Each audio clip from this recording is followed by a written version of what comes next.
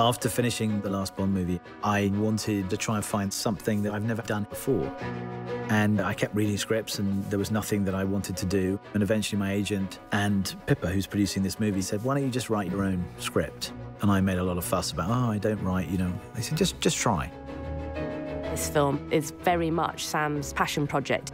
It's a thing that he had in his mind for a number of years and was just looking for a way to get the chance to make it. The idea for the movie came from when I was a very small kid. My grandfather fought in the First World War. His name was Alfred Hubert Mendes, and he went to war in 1917. He was a messenger on the front lines, and he was given the job of carrying the message from post to post. And I started with this fragment, really. Cut. Very good. Blake, pick a man, bring your kit. The movie's based around the journey of two men, and I wanted the audience to have a relatively new experience with those men. I wanted to feel that they didn't know them. And it's a real luxury to be able to make a movie on this scale with two actors who really are, relatively speaking, new to the game. George MacKay and Dean Charles Chapman, who are playing Schofield and Blake. Both of them are extraordinary young actors. George embodies some of the qualities that I was looking for. There's something about him that's slightly old-fashioned and internal. And then Dean Charles Chapman, who plays Blake, is a wonderful, instinctive actor. Must be something big if the General's here. You have a brother in the 2nd Battalion. Yes, sir. They're walking into a trap. Your orders are to deliver a message, calling off tomorrow morning's attack. Fundamentally, it's a very simple story. Two men have about 8 hours to get from one part of the Western Front to another. Action! We've got to cross into enemy territory on a race against time to deliver a message that will save 1,600 lives. Let's talk about this for a minute. Why? If we're not clever about this, no one will get to your brother. I will. Blake is the heart of the film. It's Blake's love for his brother which accelerates the story and gets them moving. Come on! In many ways, the movie's about that friendship and what happens to it. They help each other, but in ways they don't really fully comprehend. If you don't get there in time, it will be a massacre. Good luck. From the very beginning, I felt this movie should be told in real time. Every step of the journey, breathing every breath with these men, felt integral. And there is no better way to tell this story than with one continuous shot. From the first moment I talked to Sam about the idea of it as a one-shot movie, I knew it was going to be really immersive. Stay low. It's meant to make you feel that you are in the trenches with those two young men. And the camera never, ever comes away from the two characters. Sometimes you have a camera being carried by an operator, hooked onto a wire, and the wire carries it across more land, and it's unhooked again. That operator runs with it, then steps onto a small Jeep, which carries him another 400 yards, and he steps off it again and goes round a corner. There's always that sort of get-out-of-jail card that you have with the movie. Well, you know, we might be able to cut around this, or we might take that scene out. That's not possible on this film. The dance of the camera and the mechanics all have to be in sync with what the actor's doing. It's like a piece of theatre every take. Once it starts, it can't stop. If something goes wrong, you just have to keep going. And there were so many scenes that I just completely got lost in. I'm sorry! We're on commission. Let me through. Orders from the General. Sometimes a scene was 6 minutes long, and when they'd call cut, I would completely forget who I was, and I was Blake. If you told it in a conventional way, I don't think you would have felt the energy. You're always moving forward. You never go back.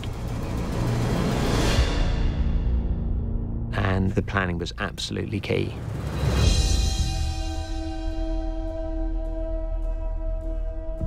The challenges of prepping this movie are the challenges of prepping a normal movie times about 5. We had to measure every step of the journey. In the early days of rehearsing, me and Jules, Sam and Roger turned up to this open field that was pretty much nothing there other than grass. And we had the script in our hand and we literally just walked and talked every single scene to see how long it took us to get from A to B. The scene has to be the exact length of the land, and the land cannot be longer than the scene, and the scene cannot be longer than the land. And so you have to rehearse every line of dialogue on location. And that's where it overlaps with doing theatre, because the world has to be crafted around the rhythm of the script. We had a lot of group conversations about the sets, whether it was over models or illustrations that Dennis had done. We wanted to understand the physicality of what we had to build. We built over a mile of trenches. To dig it was quite a task. When we were digging, we were still doing rehearsals. We were still staking out the trench lengths so that we could hone in the exact distances that we needed. You almost have to change the way you think about how we view movies as a viewer and how we make movies as a filmmaker. The art department, more than anyone, has been really affected just figuring out the scale of how large these sets need to be. It's a highly choreographed piece, so every inch has to be accounted for. It was an amazing amount of work. Every place that we went was a magnitude of problems to solve.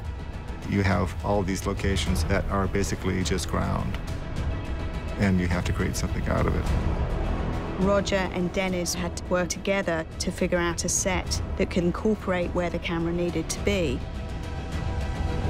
making sure it felt natural and organic within the scene. With the timeline and the ticking clock, when you start the film, there's no turning back. And the myriads of problems that come up, everything will hit you, and everything did hit us in order to create the spaces that we did. Let's go back to one. This film does not take place in a series of interiors. This is endless exteriors. No location ever repeats, so you're constantly moving through landscapes. Being such an exterior movie, we're very dependent on the light and the weather. And we kind of realized, well, for a start, you can't really light it. Action. Because, you know, if you were running down a trench and turning around 360 degrees, there's nowhere to put a light anywhere. And because we were shooting in story order, we have to shoot in cloud to get the continuity from scene to scene. So some mornings, the sun would be out and we couldn't shoot. So we would rehearse. And we're rehearsing. And then we'd be waiting around, everyone with their eyes up in the sky, trying to see how long it'd take for the sun to move behind the cloud. And as soon as it comes over, you've got this 5-minute window. Everyone would be like, come on, go, go, go. Go, go, go! So you are also in the lap of the gods. One of the key elements in realising this film has been Roger Deakins' input. From the very early days, Roger was right by Sam's side, working out exactly what it was that Sam was looking for. Anytime I shoot a film, I want to put the audience in this world. Whether it's a fantasy world or a real world like 1917. There's a scene where they had all these flares going up over the top of the town, and those flares were lighting the whole scene.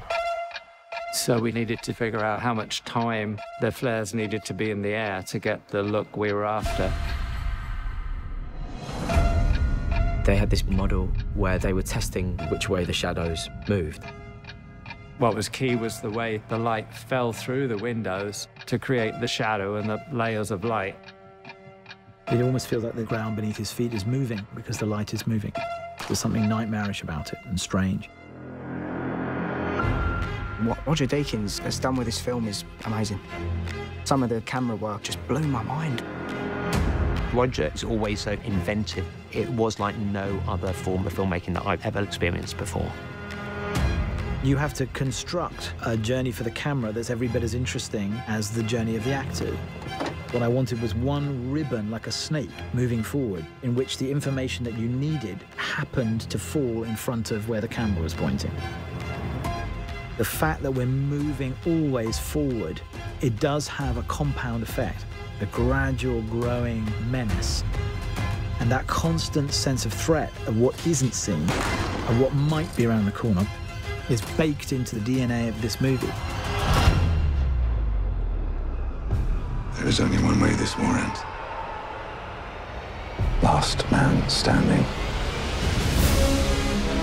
It's really important that we don't forget the people who fought in the First World War.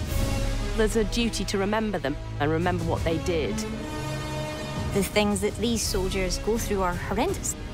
It's intimate in a way that I don't think any other war movie I've seen is. Until you actually see it on a screen, you don't really realise how immersive it is and how that technique kind of draws you into it. For me, engagement is very important, and that is behind the way in which we've decided to shoot this film.